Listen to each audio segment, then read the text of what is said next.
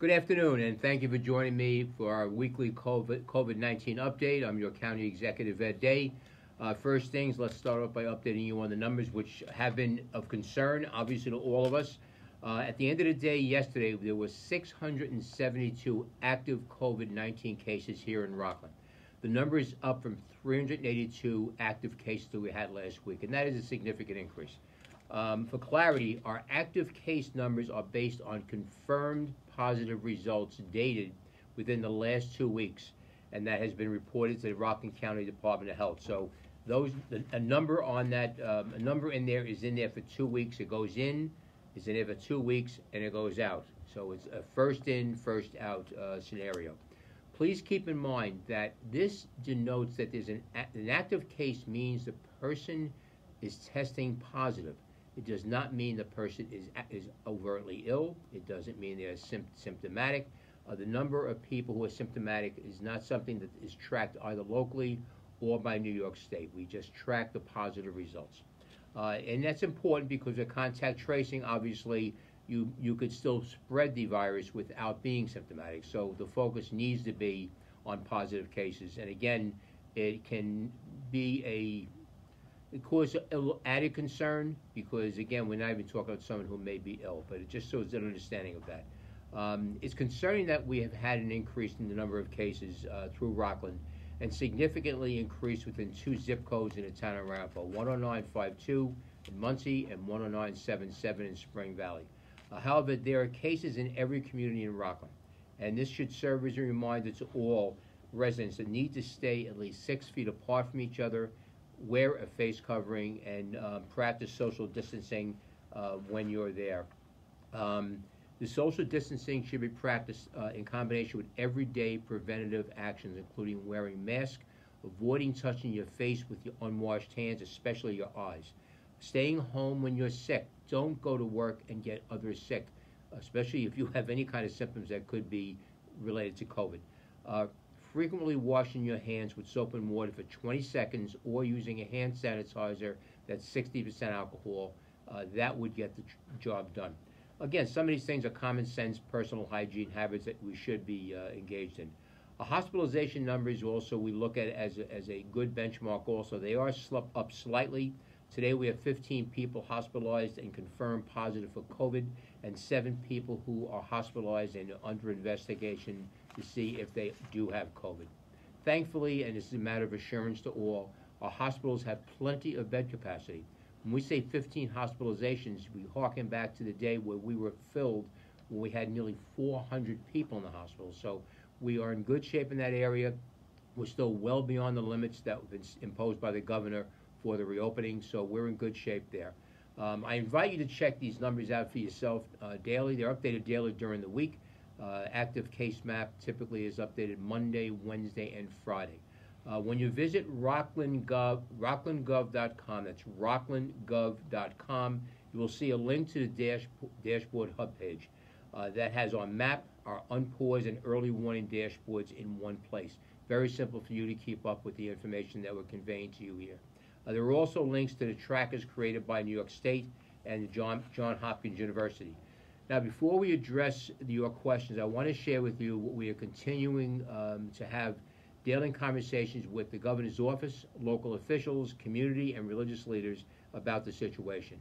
We are taking this very seriously and taking every action that we can to address the problem as quickly as we can.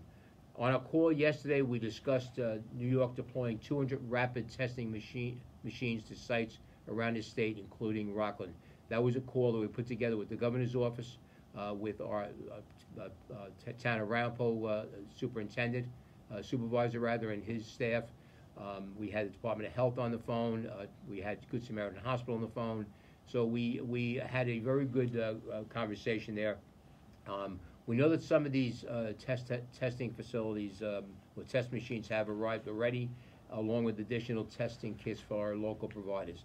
And what this means is that we'll be testing many more people in the coming days and weeks, so we can pinpoint who is sick, determine who they may have been exposed to, and when they will be quarantined to protect the health of our community and prevent further spread. So negative piece of this is when you test more, and as the governor has said, you're going to have higher numbers of positive tests. That's just a mathematical reality in this particular situation with a virus. But we have to do that. So what I would ask people to counterbalance a bit, increase in numbers, especially when they're attributed to increased testing. I think we had 1,811 tests yesterday. It's a lot of tests that were done. And we were at a 3.6 infection rate, which is not a good number, but it's a lot better than it had been for the past few days. So we're seeing some improvement already. So just understand that's going to happen, because in order for us to interrupt the virus through contact traces, we have to identify as many people as we know who are testing positive. But increased testing is only part of the solution. The governor said today we need compliance and we need enforcement of the governor's executive orders. That is critically important. For my part, I have both been privately and publicly urging local municipalities to utilize their employees, such as building and fire inspectors and police, in educational efforts. Now, this is something that I laid out with the supervisors, the 5 town supervisors, and 19 mayors, to ensure that businesses who are opening up did file their affirmations, did have paperwork on premises as required. When they looked into the businesses, they would see that the general plan they laid out was actually being complied with by looking at them visually.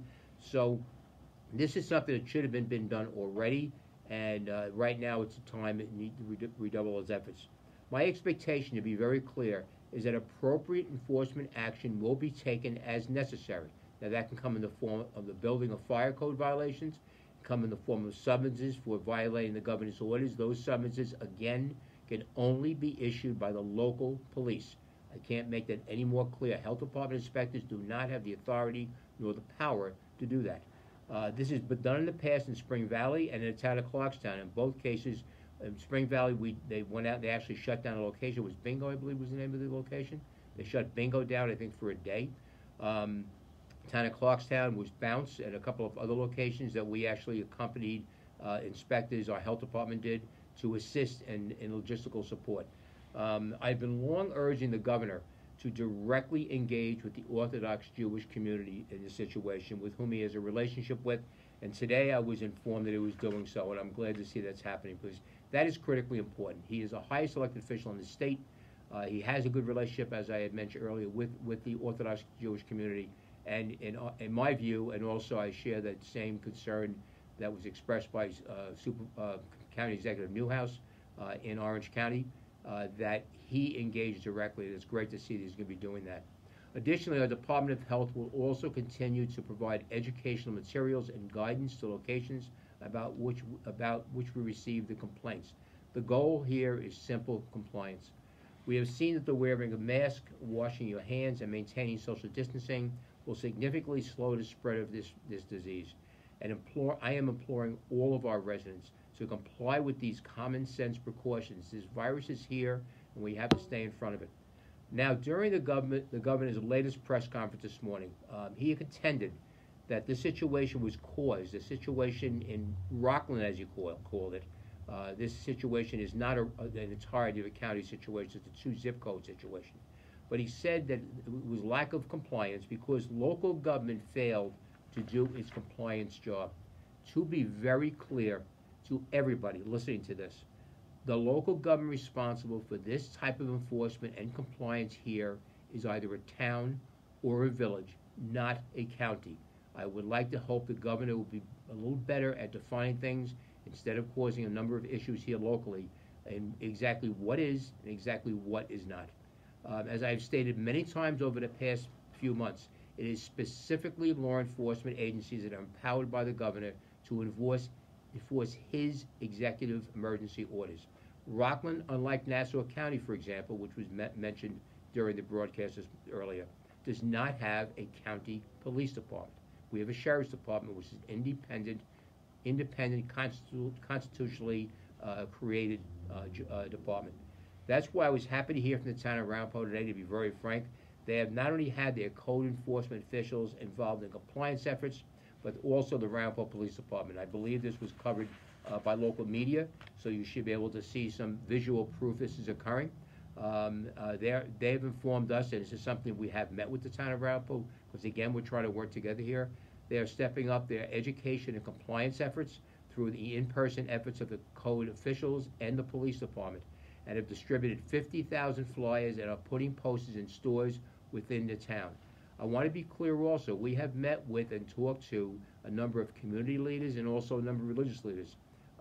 They are on board, and the problem they are having, to be frank, is they are what they call certain outliers in certain areas where they just are not getting it. And it takes a lot of work for everybody to be on the same page here. So I just want to be clear with that. We're not running into obstacles when it comes to religious leaders in Ramapo. They are working with us here. It's a matter of getting all of them to work with us, and that is a challenge for everybody concerned. We in government must continue to focus our energies on ensuring residents follow common sense precautions that limit the spread of this deadly disease. We in county government will continue to work with all our other levels of government, local community, and religious leaders in order to get this message across. We are working to avoid a shutdown, and the governor and his staff have all said that they did not want to see this happen. And it should not be, as the issue is not a bar, it is not a restaurant, it is not a bowling alley. These facts are by and large been overall compliance, as witnessed by the fact that 19 of our 26 zip codes have 8 or fewer current cases. Compare that to the 2 zip codes I mentioned with 477 positive cases. That is an astounding 71% of our county's total positive cases. In short, the issue that is in front of us has been clearly and definitively identified. It gives us an opportunity to address it because it is a tight scenario. But it would to punish our local small businesses would be an absolute atrocity of epic proportions, because they are doing the right thing. These are our neighbors. They should not be punished because other people are not doing the right thing. So we're working on that. But that said, this is not the time for complacency. These are the issues that can happen if we don't continue to practice common sense personal hygienic habits. Now we're getting to some questions. I'm going to turn it over to John Lyon, our Director of Communications. John, let's get a few questions out of the way. Sure thing. Thank you, everyone who wrote in today. We got a lot of questions. There's a lot of conversation locally about what's going on. Most people wrote in. There were a lot of duplicates of some questions. So a few people wrote in about what's going on in schools, both public and private, and on school buses. What's being done, who makes these decisions about virtual or in-person learning. There's just a lot of concerns of people who have children. Yeah, I've gotten a number of emails and Facebook posts on that also, and I understand, obviously my young ones are no longer young, well, they're younger than me, but I'm not dealing with the PTA anymore. So, but I understand that there's a bifurcation as to where the responsibilities may lie, and hopefully we can help you out here. Each and every school district or private school has created their own reopening plan and submitted directly to New York State, so we don't even see that. Okay, this goes, or neither does the town, neither does the village. So it goes directly to state, and these plans differ by district and often by individual schools, but they have to be submitted and approved, submitted by the school district, and approved by the state. We're also informed that one of our calls with the town of Ramapo, that the private schools within their town are stepping up their compliance with mask requirements. I got a number of messages myself in video showing children in school buses without masks. Obviously, that's a problem. We're repeating the same message. You must wear a mask when unable to social distance, particularly within an environment like a bus or a school where people are in close quarters. Obviously, a school bus would qualify a need to have a face covering. It's coincidentally, I actually had a conversation with staff members of the new East Ramapo School District Superintendent, Dr. Raymond Giamartino, the interim superintendent, regarding the number of issues, and that happened to include school buses, because there was some concerns about what's going on in Ramapo, obviously, the impact upon the schools, so they called my office to get some sense of it. So we went over some of the numbers, and I actually brought up to his staff that one of the concerns I've been getting mostly is what I'm hearing from many of you, is a concern about school buses. And I said probably the most important thing I can share with you, because most of the decisions made as a school superintendent is going to be building related, what the hours, whether they're going to have hybrid learning. There's a lot that goes on within the school system, obviously, but the issues that we're dealing with are similar but quite different. I said the one thing that I will tell you is that we get a lot of calls about the buses, and they actually said to me they had a memo go out not long ago, basically saying the same thing, that children must have masks in the school when they get in the school bus. Interestingly enough, I believe East Provo is starting live instruction next week, if I heard it correctly. So they're going to resend that memo out, and my recommendation was very simple: no mask, you don't get on the bus. And this, I don't know why this is so difficult in this day and age. And when I was a kid, and it was granted it was the Stone Age, but when I was a kid, we're told if you don't do something, you're not going to move on with the rest of us. So, to me, in this situation, parents should understand children should be wearing a mask. If the school district tells you that a mask required for your child to go on a bus, you should provide a mask for your child. If there's not one, I'm sure the school district will make sure your child does have one. But that memo should be going out again. It makes common sense. I think under the circumstances, I think he does not have many other options at this point, because we're seeing too much non-compliance in this particular area. Okay. Several people wrote in with concerns about specific businesses where employees or customers were either not wearing their masks or not wearing them properly. What can be done in a situation like this? Okay, first thing I would urge you to do, excuse me, first thing I would urge you to do is speak with the store manager or the owner. They are likely the ones who can take immediate action, and as a general rule, they're going to. And not all the time. I know, I've heard some of the horror stories already. If a local business is not taking action, you can try calling the ownership or corporation if there is one. That's number one. It's a good step. You could also consider reporting this to local law enforcement. This is ongoing. They're in the store. You can call the local PD. They should respond. And again, they're not going to run in and handcuff people. That's just not what's going to happen. What they're going to do, with the authority to enforce the executive order, they can speak to people and say, look, you have to wear this mask. This is a governor's executive order. Again, typically, most people will comply. Probably the officer, if I was one of the officers responding, I'd probably speak to the store manager and explain to him or her that you should try to monitor people coming into the store. Some of us had seen some stores make sure that there was a line of people to get in when the store was getting full. That's a good thing. It makes sense. It gives us some elbow room at a time we were supposed to have that. If the local police respond or do not show up, I would first of all call the local police, ask for a supervisor, find out why they didn't show up. It could be very simply something as the radio was busy and they didn't get there. Because a call for a person not having a mask is not going to be a high priority job for law enforcement. As a background as a law enforcement officer in my past, I could tell you that. So, I mean, that has to be understood.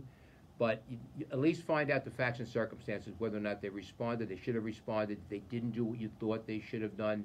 Maybe a supervisor could actually clarify that for you. And then if you're not satisfied with the response of a police supervisor, the ultimate authority for the police department, a town police department, rests with the town supervisor or the town council. For a village department, it rests with the village mayor and the village board of trustees. That's who your next step would be. Finally, the last resort would be to call the New York State hotline. If this is something that's going on once in a store, we can be rest assured it's going to probably happen the next day and the next day. So call the New York State hotline, 833-789-0470, 833-789-0470. They will take your information. They will send the information down to Rockland County. It will go to our Sheriff's Department. It will go to our District Attorney, and also a copy will be our Commissioner of Health.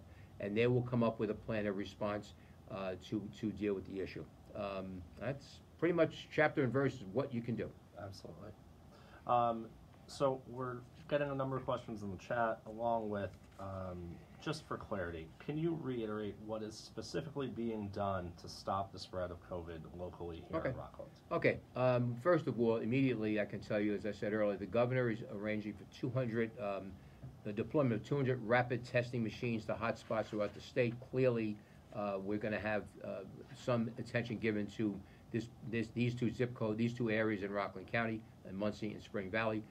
Increasing testing will help us identify how serious the local situation is, while allowing our contact tracer program to warn those who may have been exposed to take protective action. We expect to see multiple local healthcare providers and schools utilize these machines which will help our efforts to stop the spread. It will also increase our numbers, as I said earlier, so we have to take that into account. In prior days, again, we have had conversation with municipal, community, and religious leaders throughout Rockland. I do think those conversations will bear fruit. There are a number of educational pieces going out from town of Ramapo. We have them going out with the loudspeakers going to different communities. They're obviously making visits now to the stores.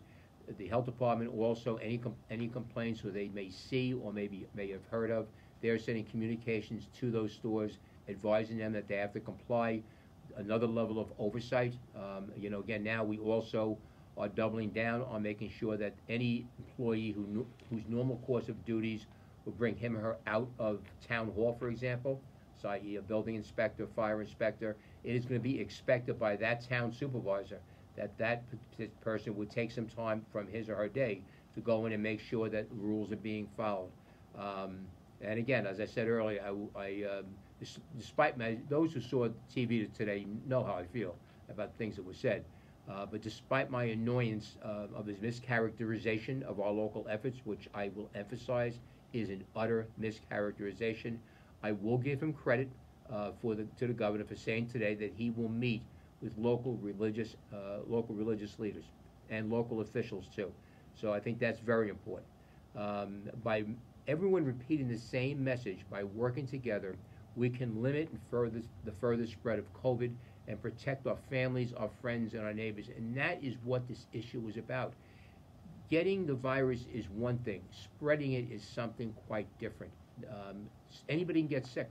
It's what you do to prevent from getting sick, and it's what you do after you are sick that you really should be measuring yourself by. So that's very important. So I would just urge all Rocklanders, just do your part. If you're not feeling well, stay home. Again, practice these common sense things to try to prevent from getting sick, because if you get sick with this, this is not a cut finger. You can't give somebody else a cut finger by your cut finger.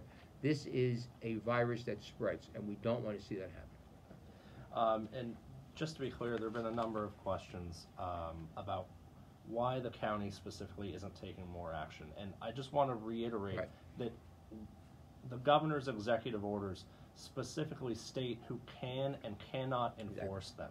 We don't have the legal authority to do some of the things that people are commenting that should be done in the chat. So we have to work within the laws and regulations that are out there. We can't just do anything we want here. I had this question again. We've been very detailed here. I'm asking people, please listen. We cannot engage in illegal activity. Picture a health inspector who has no authority to enforce any of these executive orders, going into a store, confronting someone without a mask on, for example, and the person without the mask turning around and saying, in a very direct way, go to hell. Or worse, maybe physical confrontation with that inspector. Now, it's bad enough the inspector is not in a position to defend him or herself. They're not law enforcement. They cannot protect themselves.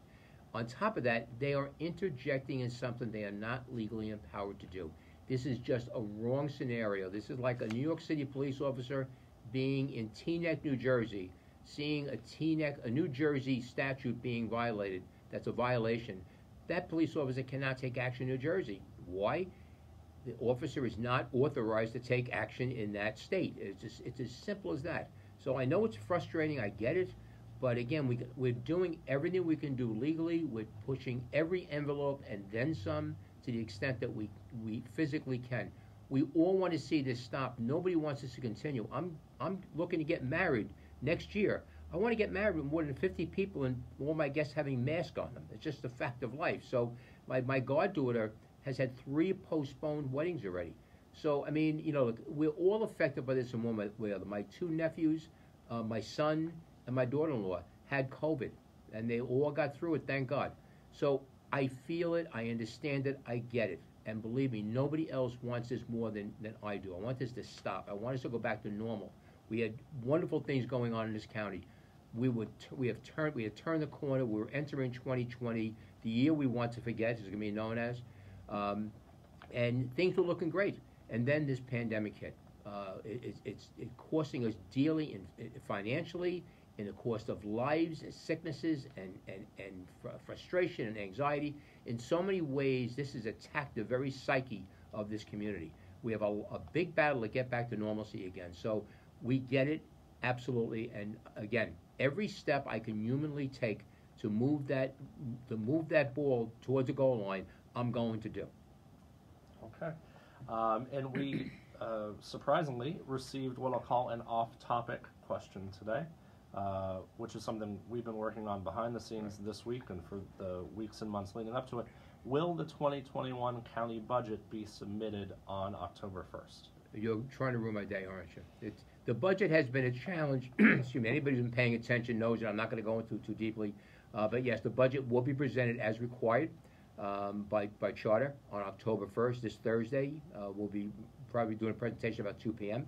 And we'll detail what we're proposing to be charted out with the budget for the year 2021, and we'll go from there. You can watch. We will have it live on Facebook, so you'll be able to see the presentation.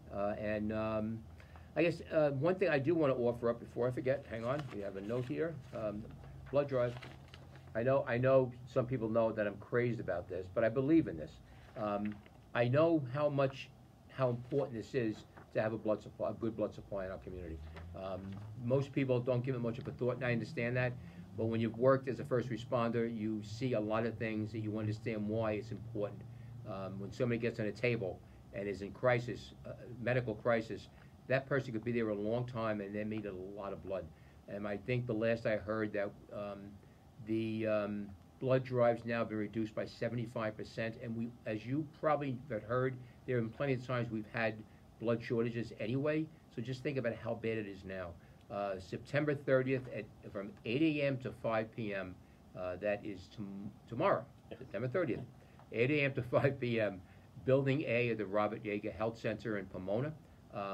You can make appointments. This is run by the New York Blood Center. If you want to go online with the New York Blood Center to make an appointment, by all means do so.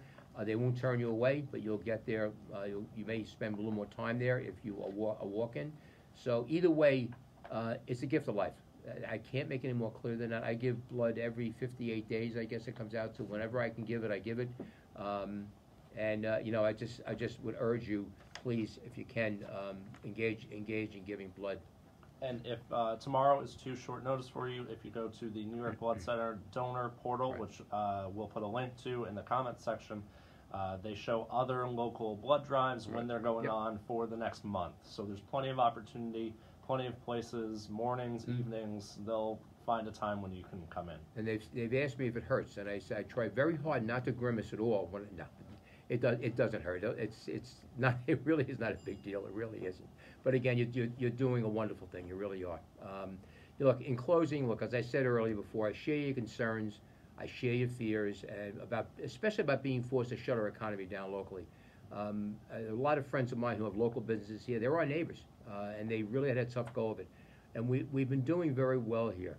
Again, I've been leading that forward in conversations on a regular basis with the governor's office.